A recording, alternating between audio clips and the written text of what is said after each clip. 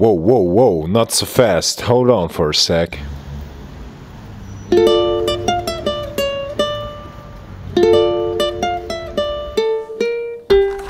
Welcome!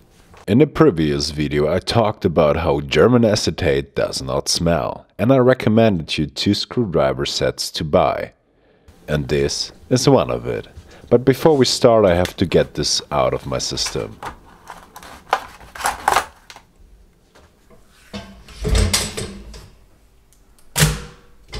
In the bin! So much better. To my surprise, all these green Heyco screwdriver sets that show up these days seem to be new old stock. And regarding the sticker, I got me the 1452 7 parts C screwdriver set. Let us appreciate all this old box with many nicely drawn tools on it. I really dig it. And all there is between us and the contents is this little strip of Scotch tape. Let me cut right through it.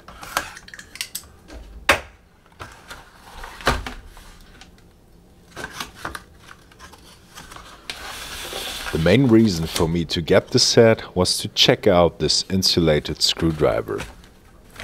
The first thing I noticed at this moment was the Made in West Germany writing on it and this beautiful emerald color.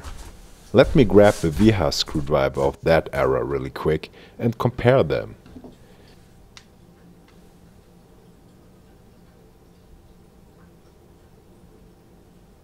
It is not really apples to apples comparison, but they feel so similar in terms of weight, material and quality.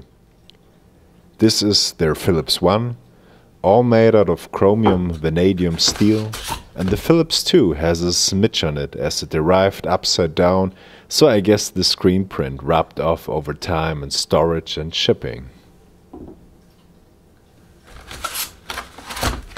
We also get standard screwdrivers or flatheads in 5.5 millimeters, 6.5 millimeters,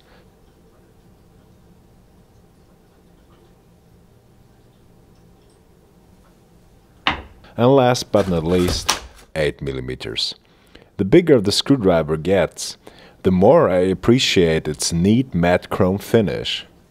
It only lacks a laser engraving on the shank to totally appear like a modern day Stahlwille screwdriver.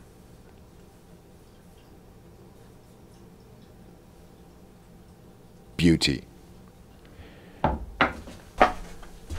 In my box of spares, I remember I have a Witte Quattro screwdriver that is very similar in style.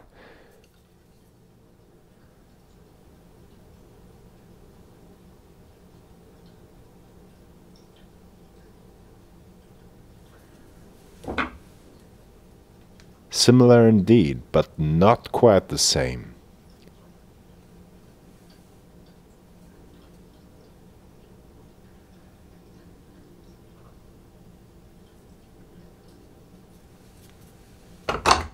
And now, it's time for a close-up. Here are the Philips 1 and 2 again, and the Philips 3 from Witte as the mentioned comparison. It lacks the nice blue tips and is way shinier than these nice matte shanks from Heyco.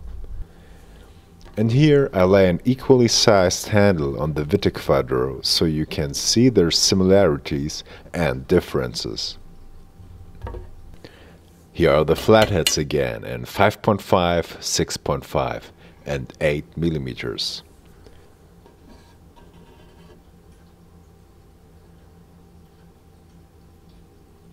And finally, the thing that really interests me in this set, their insulated screwdriver.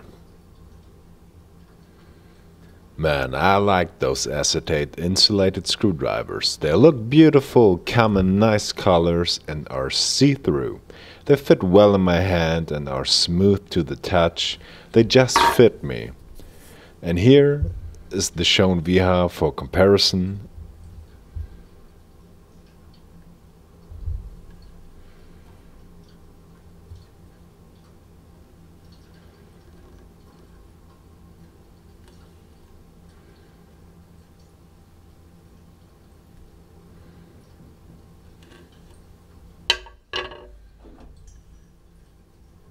And I also found this well-used Belzer one. And looking at this Belzer, one big question occurs.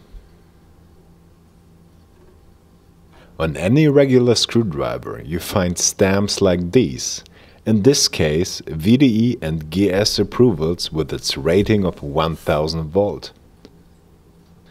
Wiha has at least the 1000 volt rating on it, but Heyco has left the screwdriver blank. I'm sure it is fine, but without any markings or rating on it, I can trust and thus use it. I hope you enjoyed this quick look at a NOS Heyco screwdriver set. I like them better than I thought when I was ordering them. They are well made and high quality. I just wouldn't trust tools without any ratings on them. And again, how neat are these drawings?